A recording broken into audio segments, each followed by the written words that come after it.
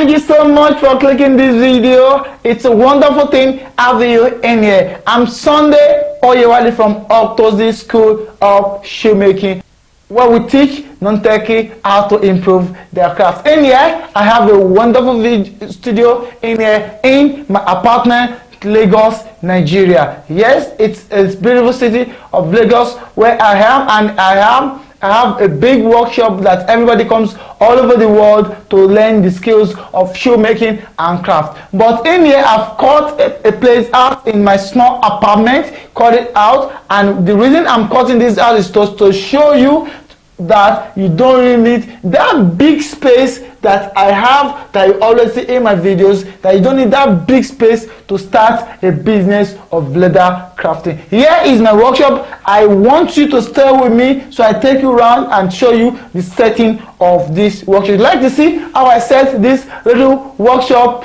I call it my private studio, how I set it up. You'd like to see it? Then connect with me. I'm going to see how I get that. Don't go, because there's a bonus when you, at the end of this video, there's always a bonus. Please stay tuned to grab that bonus.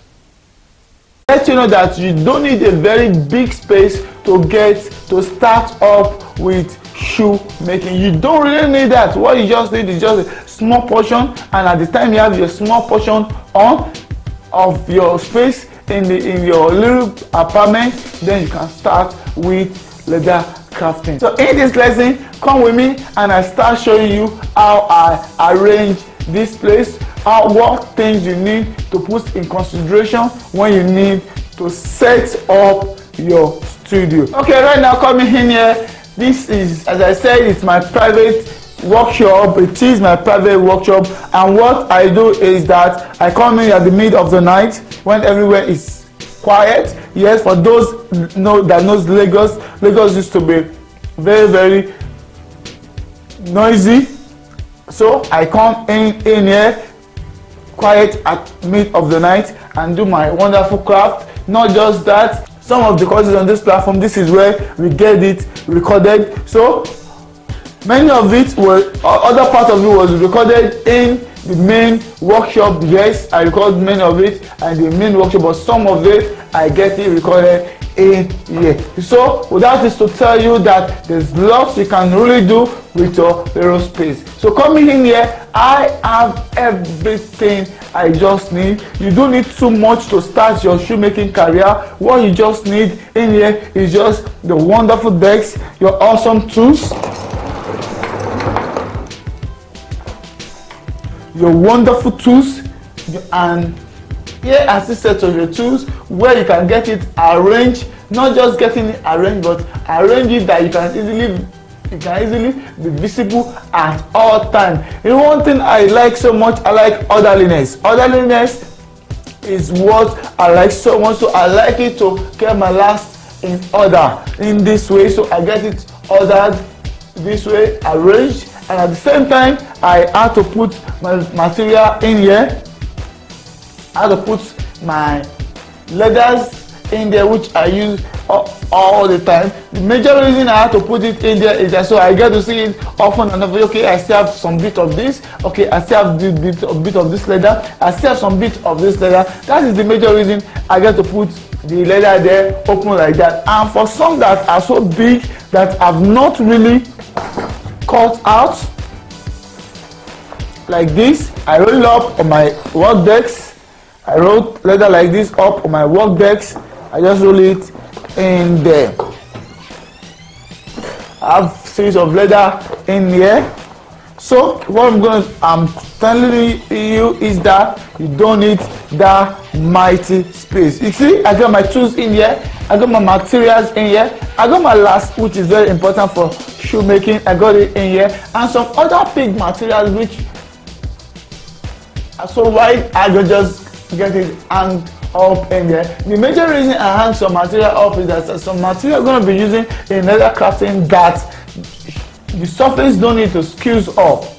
You shouldn't be squeezing the surface also. Those kind of material, I roll it up and I then stretch it all over the way in there. So this is how I put my material. This is how I put all my leather. This is how I arrange my last. Please, you can just take a step of this. Just look at this. It's not compulsory to do it like this. You know, I have a unique space in the workshop in here, so definitely you yourself gonna have your unique space in there. You might not have it up to this. The major reason I have to take up to this space is that I have a very big work desk. Because I have a very big work desk, that is why I have to have this very big space. Half of this is enough for you to do your wonders, but for me, what I do is this workshop here is constructed not just for shoe but for bags. So if I want to make a very big bag, and if I want to have somebody else in the studio that's going to work with me in this place, then the reason, that is one of the major reasons I have it very, very big. This is very big. This is what I use. This is what I use for all the courses on this platform, but you don't need as big decks as this. Just small decks is gonna do justice to everything gonna be doing on this platform. Okay, you have this. Whenever you have your decks, you have a little space at the angle of the room, and then what you do is that it's not compulsory. This is being stick to the wall like this. I can get it detached at any time I want it. I can get it detached every time. I construct it in a way where it is detachable, not just detachable. I can easily rearrange it. So if you are in a position where you can't nail this to the wall, you can't hang the rail, what you can do is that, and where you are is just very, very small, that you have to just a bit, half of this desk in there. Tell you one thing again, what you're gonna do is that all these sets of glass can be swapped underneath here. Can be swapped underneath your work desk. Underneath your work desk, you can swap all the lasses, can put all the leather works in a jacket and pour it underneath your work desk. The major reason I have to put this in here is that for me, I'm the only one that comes in here. Only me, and my bay is the only one that comes in here. No one comes in here again. But if you live in a apartment that little one comes around, you have the little ones all around you. You have some other people that comes in the little space you use. As I said, it's always written and around the tools.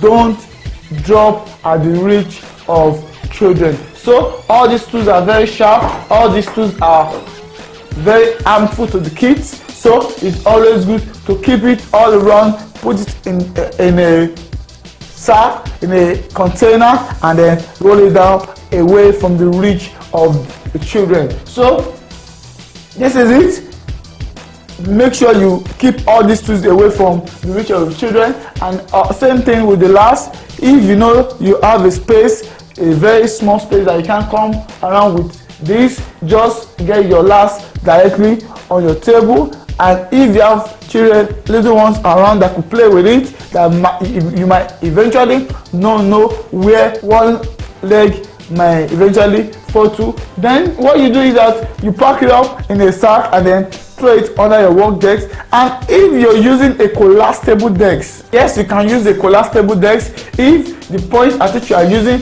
is not fixed. It is not, is a walkway, it's not a permanent place for you. You can use a collapsible table. A collapsible table, you just perform it, you arrange it whenever you want to use it, and you then collapse it back when you are done using it. That is just how to set a work desk. That's just how you can set a work desk for yourself. It's just as easy as that. As you can see right now, when your work desk is there, your tools arranging platform is on, and your material arranging platform is on, and then that is all you need to get your studio set up.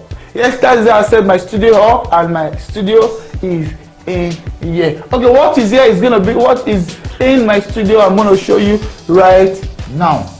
Okay, coming here right now, I'm gonna be starting from this point this way, going out like this, going on to the down. So in here is the machine. I have a machine in here. It's not compulsory you get this. Please, it is not compulsory you get this. This is the only one I'm going to be telling you that it is not compulsory you get.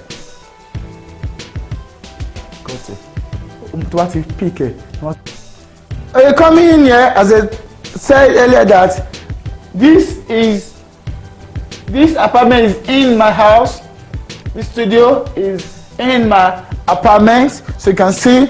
And here, this is partway to my convenience. This is partway to my convenience in there. So coming here right now, these are the tools that you need to get on. These are the ways things are arranged in my workshop in here. What I do in here is that this is a bench grinder. This bench grinder, I have it in here.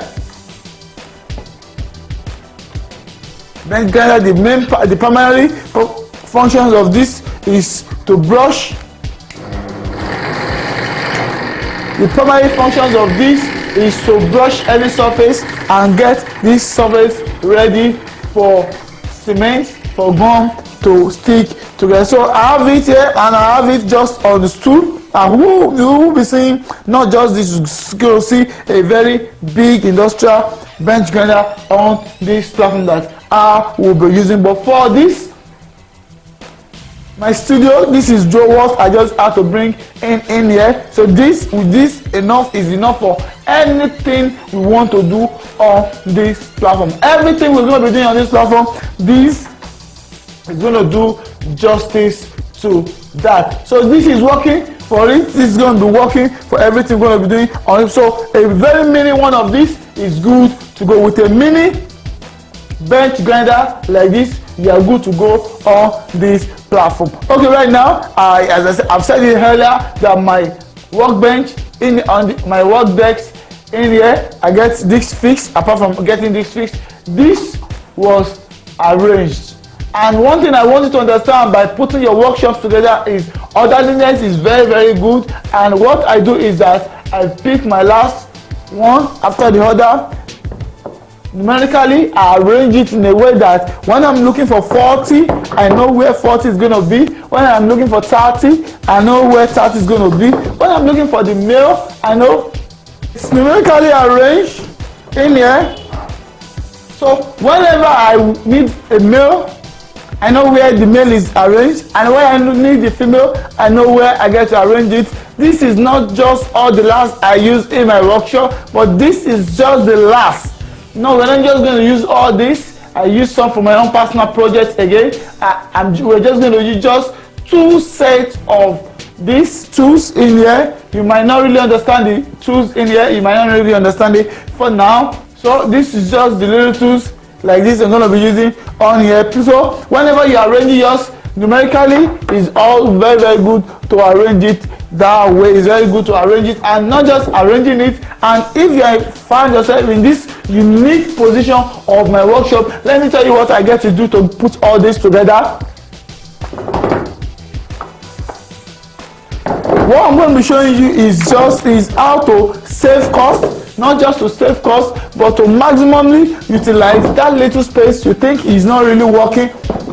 You think you just have in your apartment in there. How to maximally utilize it. That's what I want you to get in this lesson. This lesson is all for the home crafter, for the large crafter, for the industrial crafters, because we're going to be taking courses for those that want to produce in numbers. Those ones, we're going to be laying more emphasis on that in the main workshop when you have other machines and other tools. Okay, come here right now. We have this, and what I do here is, after I have a long tray this way, I have a long tray here right now. You can see I've got everything cleaned up, but because of the mobility for me to easily move and rechange some things, I don't let so when the furniture man came in the house, I told him not to permanently fix it. So if I need to get something off, I can just easily get it. I need to put something in here, I can easily arrange. As you can see, this is another part to another apartment in there to just cover it and make this my personal workshop. It's You don't need a very sophisticated space. You just need a very small space to get this done. Okay, this same thing that is in here is just the same way these two has been arranged, so it's coming together. Can just get to use this idea if you have some similar space like this in your apartment. If you have a similar space like this in your apartment, so I have it back in space, and I can then start putting all my leather, my last back to space right in there. Okay, numerically arrange it, numerically get it back, numerically put it in order. So it's going to be very easy for me to get whenever I need one or two in there. Okay.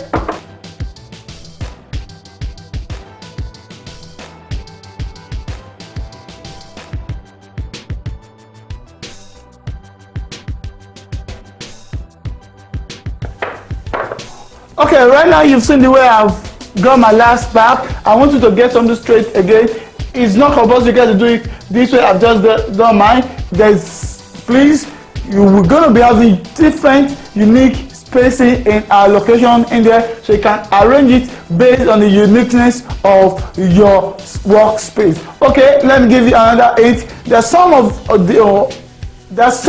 of shoe racks that's being sold in the market. You can get to order for that. If you need to arrange your last, get just a mini shoe rack. It's not compulsory to get a furniture man to come get this done for you. Just get a shoe rack at the angle of the room and then get this arranged. Yes, just create a space for it. The same way you've been creating space for your shoes, just create space for this. Okay, that is for the last, and that is how I arrange my last, and that is why I advise you to get your last arranged when you get your studio on. And if you don't have enough space like this, don't forget, last is this.